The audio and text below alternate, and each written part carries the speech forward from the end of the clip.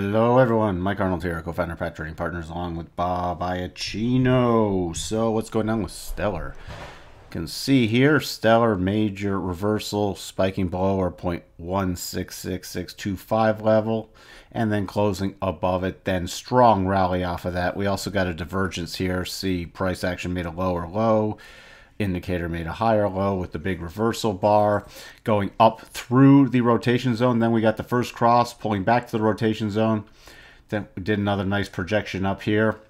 Gave us a 0.273395 level, pretty much closing dead on it, spiking through a little to the next candle, then dropping back in the rotation zone. Right now, let's update a couple things. First off, we don't need these levels. We'll update if we head back lower, we'll update those. We can update these for the next higher push. Remember, you're going to want to update them when they're hit. So this gives us our major next levels of 0.29515 and 0.3103. Now we are pulling back. Let me put on the retracement level as something when you start getting a decent sized move you're going to want to do. So right now we're holding at, we got the little cluster of moving averages right here and the 25% retracement, which is a shallow retracement. 12.5 or 25 is considered a shallow retracement. If we do get below the 0.245 level, watch for 2345, which is also prior resistance becoming support. So right around in there is going to be key, 37.5% retracement.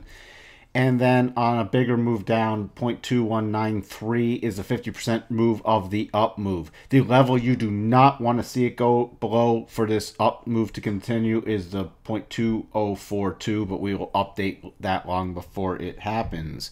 Let's check in on the daily chart to help fine tune this. So poking up, you got the top of the rotation zone coming in just above the most recent high. So this is key resistance. It's pulled back right now to the 8. So even if we pulled back to that 50% level, we have the rising 200 right in there. So that's going to be a very key level we're going to watch for. But I will watch for this 0.2345 level for a reversal pattern. So we want a nice bar pushing up and closing higher to trigger a follow-up entry.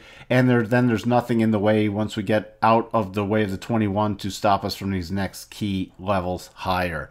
So that's our Stellar update for everyone. We'll talk to you soon. Bye for now.